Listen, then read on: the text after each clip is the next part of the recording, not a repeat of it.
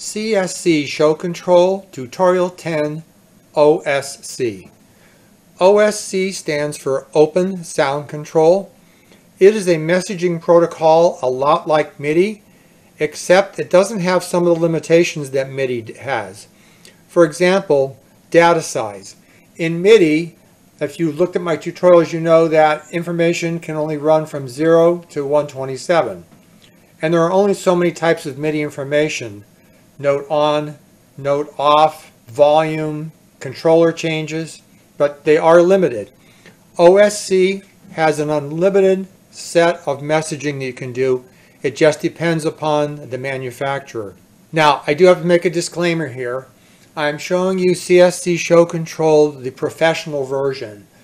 OSC commands are not available natively on the LE version, but they are available natively on the Pro version, and I'm showing you that now. The Pro version is a little more expensive, and you can check that out on the CSC website. Let's go ahead and show you what we mean as far as sending OSC data. I'll place a link to a video down below that has a more detailed explanation of what exactly OSC is. But with this, we'll just show you how to quickly send some OSC commands that can actually communicate with other software and hardware. Now, OSC has become very popular with manufacturers because they can set up their own set of commands for their hardware. So for example, ETC EOS, their lighting control desks have OSC commands for virtually everything on the console. So you'll be able to find some third-party apps where you can actually carry around a tablet and access every single feature on their hardware console. I'm just showing you 1 or 2 pages from that. It's pretty amazing. And I'm sure that you're familiar with digital mixing, and you know again that there are apps out there you can have on a tablet and control every single feature of a digital mixer. That's because the company has baked in OSC messaging that can talk to virtually every single part of that digital mixer. So OSC is becoming very, very popular. It's even being used for musical instruments now in place of MIDI. So since that's becoming more popular in the entertainment field, you're going to see that in more and more show control software that allows you to send OSC commands to hardware or software. A lot of recording software like Ableton and Reaper can also be controlled by OSC commands. We're going to show you how to send like an OSC command to a piece of lighting software. So when you start up here, you have to go to comms, and we're going to go to comms setup. OSC commands are typically in a local network sent over the UDP, which stands for User Datagram Protocol. I'm going to my UDP port here.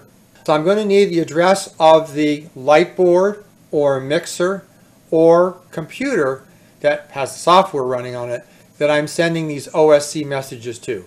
So in this case here, I'm actually sending them right back to my own computer here. So my address is 10.0.0.30.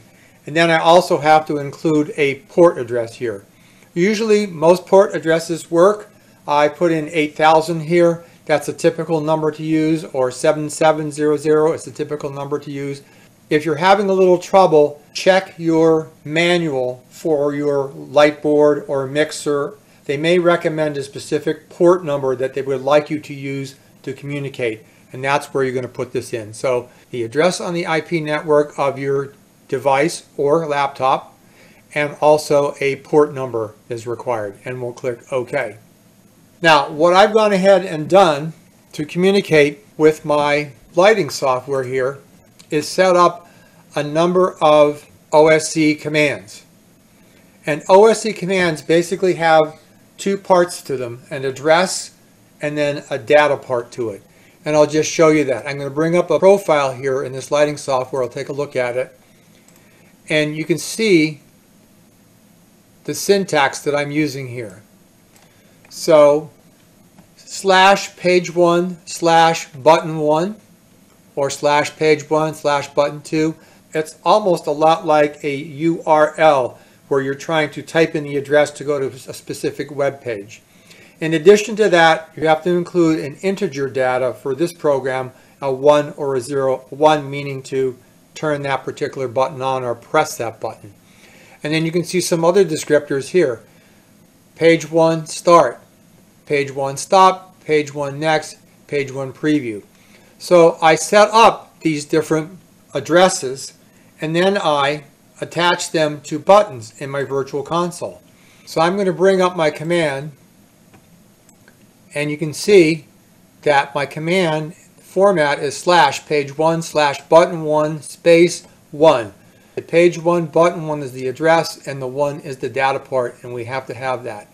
And then there's going to be something similar for the next button up here.